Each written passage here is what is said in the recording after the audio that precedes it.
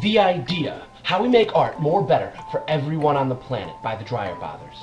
A long, long time ago on planet Earth, shortly after people were cavemen, when tape players roamed the earth and music was plagued by horrific pop stars like Madonna, if you were an author and you had an idea for a book, you only had one option for how to get it out to people. You had to go to a publisher. You'd be like, dude, I've got an idea for a book. You'd be like, cool, I have money, right? And money in the 1980s is what you needed to make a book, because you needed to have a factory, people to distribute the book. You had to put the book onto trucks, you had to put the book onto boats and the planes would fly to China. And finally, after all that work, the book would wind up in a bookstore in the hands of a bookseller who would sell the book to a customer who would have to pay as much as $20 for the book, that's how you write 20 in the US.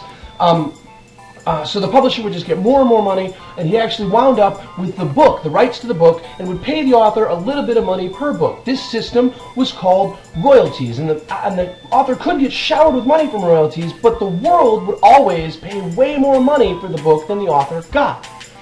Fast forward to 1982. In 1982, aliens visit the planet Earth. The aliens are like, boy, I like Earthlings. And the other one says, oh, yes, their alien invasion movies are amazing. The idea that they could win is just ridiculous. And so they go up to a person and they say, hey, we don't like your businesses and governments, so we're going to give you this. Well, what's that? He says. It's the internet. Well, what does it do? He asks. They say, invest in it, you'll see. And fly away. Fast forward to 2012. In 2012, we have the internet. We've got iPads and iPods and all kinds of crazy ways to share information. We can give each other information for free. So if you're an author and you've got a book, you can give it to the whole planet, and the whole planet loves it because your book is so amazing. All you need to do is click, upload, and share, and everybody gets it. So you've got lots and lots of love now, which is great, but you don't have a house, and you don't have food, and you don't have a car, and you can't afford a wedding ring for some foolish woman who's going to marry you one day, so you go back to the publisher so that you can afford to live. That's a problem, because we could have it for free, but we don't, because creators want to make money, right? And some creators make a lot of money. Take Mr. Cameron, for example. James Cameron was a creator of digital media, not unlike a book, same philosophy, right? And he created Avatar, and he was paid $350 million for Avatar.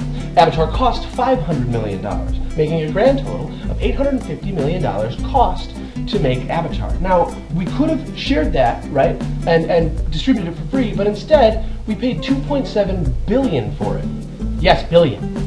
Because we as a planet are silly. It turns out we're a little bit challenged, and we like to pay these companies for the property rights to the stuff that they say they own. Now, in the future, it's not going to work that way, because how can we let it work that way forever? It's just such a gigantic waste of money. In the future, if James Cameron wants to make Avatar 27, he's going to come to the world via a science fiction program and ask for $800 million. We'll give it to him, and we'll save $2.7 billion, which we can spend on doctors, hover cars, holographic watches, and more art. More art means more competition and better art.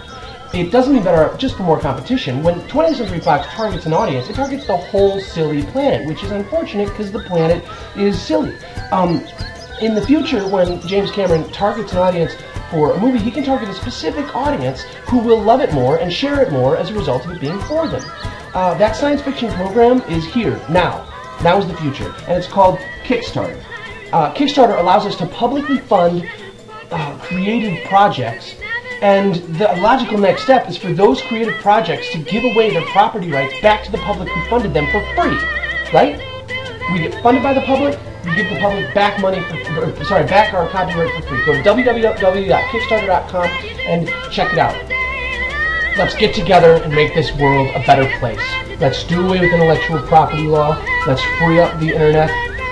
Let's make the world happy, the aliens happy, and us happy. That's it. The idea. No copyrights, no royalties, no piracy. Just quality education and entertainment for free for everyone. Thank you.